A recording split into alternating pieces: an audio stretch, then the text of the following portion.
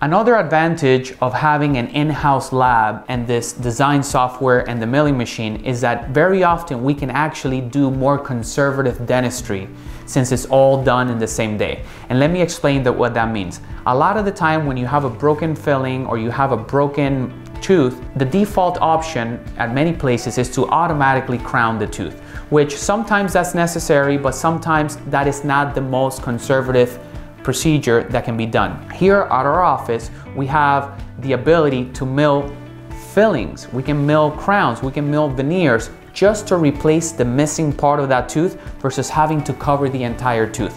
What that allows us to do is conserve more of your natural tooth structure and avoid the need for more invasive procedures down the road.